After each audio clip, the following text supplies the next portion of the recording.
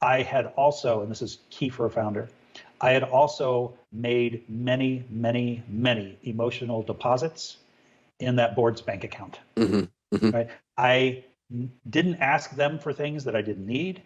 I ran the business in such a degree that they would want to do business with me again. And so when I came to them with an ask, they knew that it was serious and meaningful and important to getting the deal done.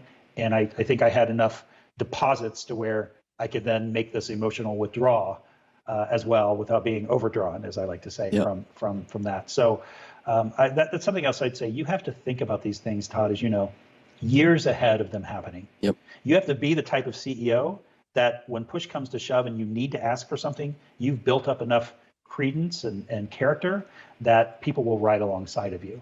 And the only way to do that is, I don't know, be that person. Can't really fake it, right? You just have to, you have to be that sort of a person.